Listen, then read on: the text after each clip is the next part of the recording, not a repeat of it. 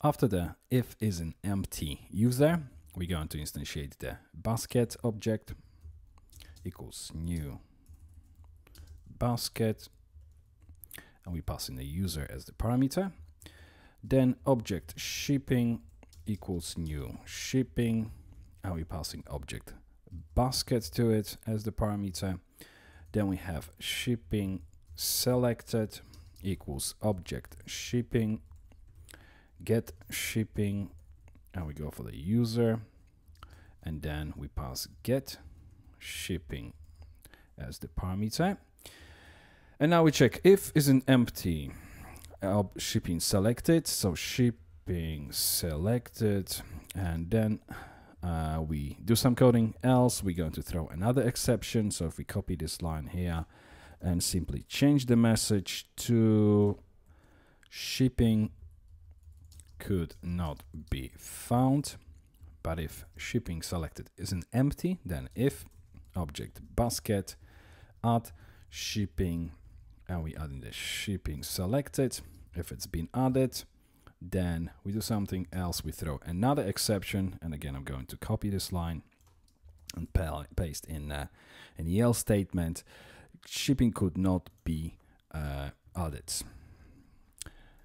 And in the if statement, we go for out equals array, then out basket subtotal equals, and we go for the pound symbol, then concatenating this with number format, object basket underscore final underscore sub underscore total, 2 decimal places.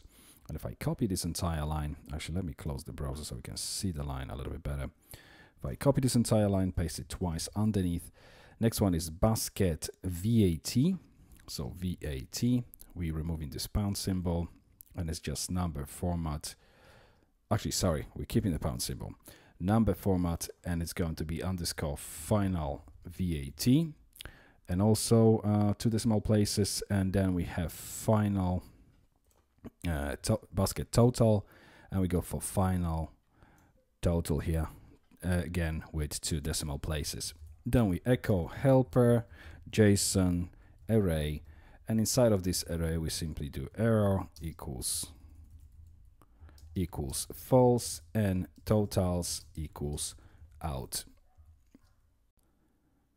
If we now test it, have a look at the subtotals here. If I change it to economy, you can see that that's been changed. If I change it to speedy 1, 2 days, that's also been updated. Obviously, next day and speedy here have the same price, so obviously that's not going to make any difference, even though it's still updating. But obviously, because of the same price, obviously the values stay the same. So that's working fine. We can move to the next video.